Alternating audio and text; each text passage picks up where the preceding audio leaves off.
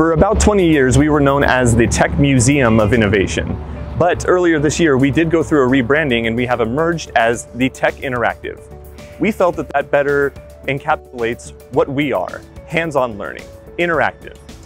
At the Tech Interactive, our mission is to inspire the innovator in everyone. We want to empower people with technology and science.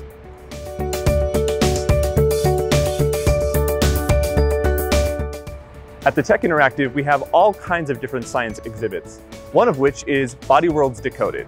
In Body Worlds Decoded, you can check out an augmented reality kit, and that's going to allow you to walk around the gallery and see different things that the normal human eye cannot see.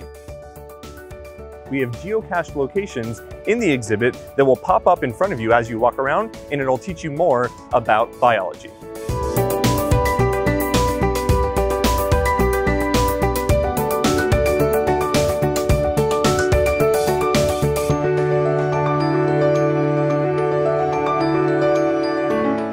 In our Body Motions gallery, we have what's called Birdly.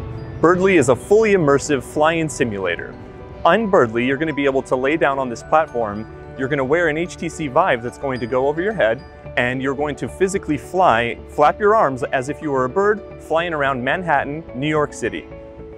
It's an absolutely incredibly immersive experience, and it is very convincing.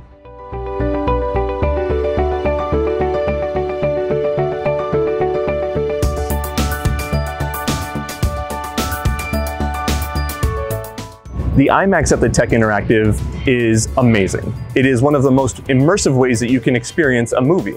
You sit inside of a curved dome theater, and an IMAX laser projector is going to throw an image that is 82 feet across, over 9,000 square feet, and it's the only place in this part of the world where you can get that kind of experience.